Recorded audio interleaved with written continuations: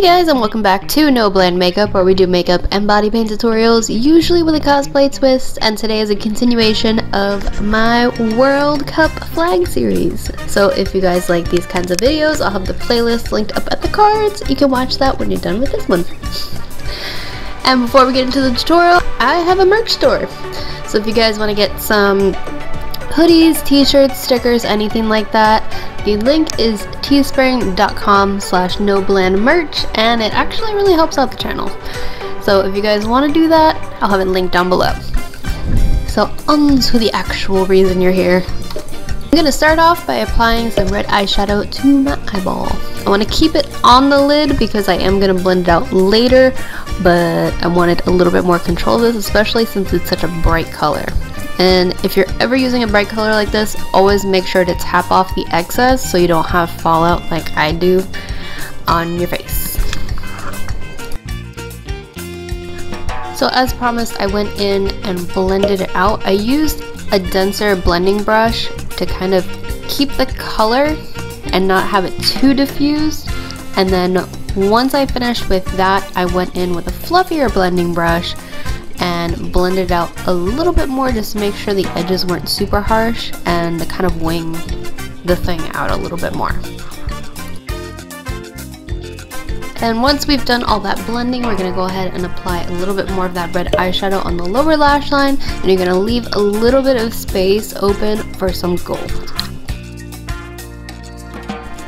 And then apply a little bit of gold just in that space. Now for the eyeliner, I wanted to do something a little bit different, so I did dotted eyeliner.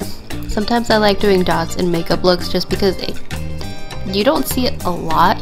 Like if you go on Instagram now probably, but you don't see it a lot in the real world, and it always looks super cool, so I wanted to do that for this one. So I applied some gold eyeliner. This was a mix of some eyeshadow and mixing medium. If you guys want to know all the products used, I'll have them listed down below. And I just dotted my eyeliner on. Then I went in with some blue eyeliner and kind of filled in the gaps that were in that gold. Now I'm sure you're probably wondering what the hell I'm doing.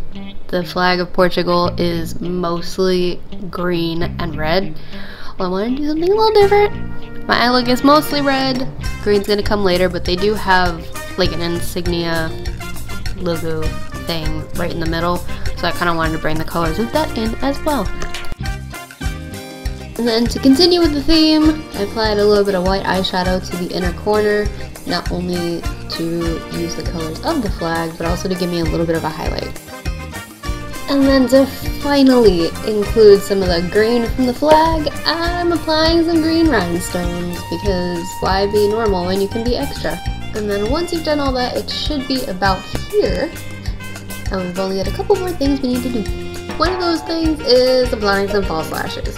So if you guys want a full video on how to do that, tips, tricks, and other things, I will have that video linked in the cards up above. And then if you're like me, you're gonna apply some mascara after your lashes. If you are not, then your lashes are already mascaraed. But don't forget to apply some mascara to your lower lashes as well, so that way they stand out a little bit more. Now for the lips, you can really do any color you want with this. I decided to go with a nude pink, which surprisingly worked out pretty well. Looks pretty nice. But again, that part is kind of up to you. And then once you have your lip color on, this is the finished look. So I hope you guys liked this video. I definitely had a lot of fun doing it. And yeah. So don't forget to subscribe to my channel, hit that notification bell so YouTube knows that you meant it. Give me a big thumbs up if you also enjoyed this video, and let me know in the comments down below who you think is going to make it to the finals, basically. Do you think Portugal is going to take it home? Let me know in the comments below, and I'll see you guys next time. Bye.